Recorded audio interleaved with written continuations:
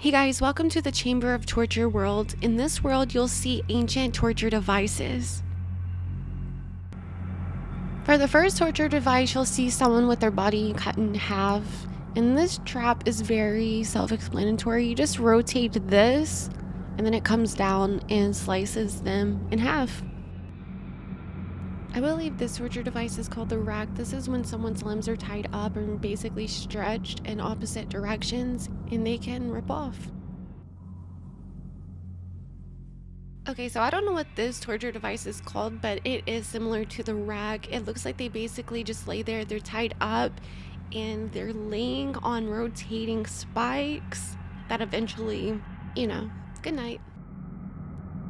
And here we have the iron chair, and this one I think is kind of worse than all of the others that I've showed you.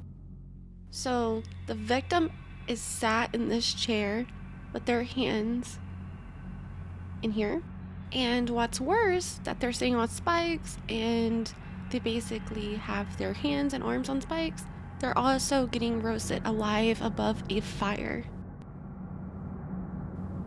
And this is the hanging cage. So people were put in this cage without food and water, and then eventually they would perish.